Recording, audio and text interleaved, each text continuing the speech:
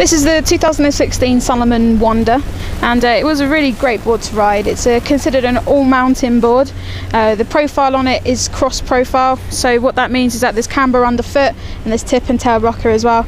It just means there's more power in it, and it's easy initiating turns as well. It is stiffer than the Salomon Gypsy. So if you're looking for a slightly stiffer, just an all-mountain board, it's great fun. You'd also be able to do freestyle on this as well, but it's a directional twin, so again that kind of helps stabilising yourself going at high speeds. And so yeah, that's the Salomon Wonder.